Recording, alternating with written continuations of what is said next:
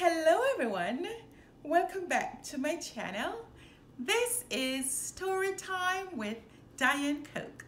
Today's story is Disney 101 Dalmatians, Thunderbolt Patch. Every evening, Pongo, Perdita, and their 15 Dalmatian puppies gathered around the television to watch the heroic adventures of Thunderbolt the dog. The puppies would stare wide-eyed as Thunderbolt saved the day from all sorts of thieves and villains. Patch wanted to be just like Thunderbolt. After the show ended, it would be time for the puppies to go to sleep so Pongo and Perdita could go on a walk with their humans. "Come along, children," said Pongo one evening. "I'm hungry, Mother," whined Raleigh, the pudgy pup. "Can't we stay up a bit longer?" pleaded Patch. "It's time for sleep now, my dears," Perdita replied. All the puppies settled into bed except for Patch. Patch didn't want to go to sleep. He wanted to go on an adventure, like Thunderbolt. He wanted to save the day from all sorts of thieves and villains. And when the puppy heard a strange, scurrying sound nearby, Patch knew he had his chance. "Look," whispered Patch, pointing at a mouse. "It's a big, bad bandit. We've got to catch him." The puppies scampered out of bed and snuck upstairs after the fearsome outlaw. "Follow me," whispered Patch, pretending to be Thunderbolt. "That nasty scoundrel is headed toward the music room." "Where could he be hiding?" Pepper wondered. "Let me know if you find any food," said Raleigh as he nosed a nearby wastebasket. "There!" Lucky yelped. "Behind the bin. He's heading for the door." Before the puppies could catch the bandit, they heard someone coming up the stairs. It was Nanny. If she caught the pups out of bed, they would be in big trouble. "Hide," whispered Patch.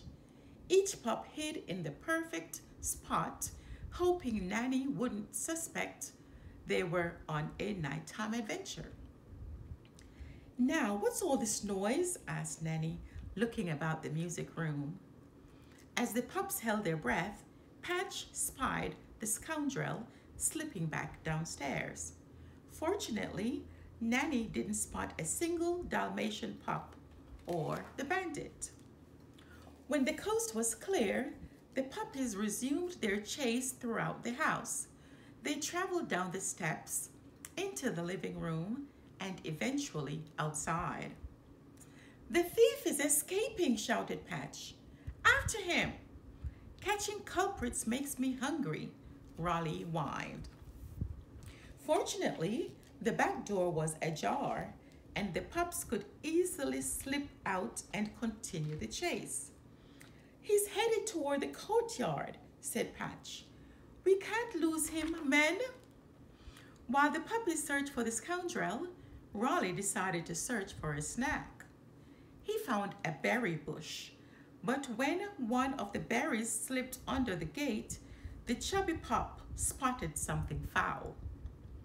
"Cruella de Vil," he gasped. "She's coming this way." "Quietly now," whispered Thunderbolt Patch as he and the puppies followed the bandit back into the house. That sly burglar must be in here somewhere," said Patch as they searched the entire kitchen. "There he is," shouted Raleigh when he spotted the mouse getting away. "And he has cheese, yum." Raleigh darted toward the bandit, but they both suddenly disappeared in a cloud of white. "That pup doesn't have any spots," said Patch, looking at Raleigh. "He must be the real intruder." The puppies all pounced on Raleigh, but soon Penny spotted Pongo and Perdita outside.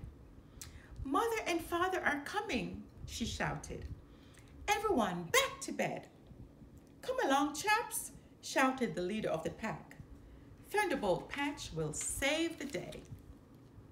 When Pongo and Perdita returned from their walk, they peeked in on their precious puppies and found them curled up in bed just as they had left them.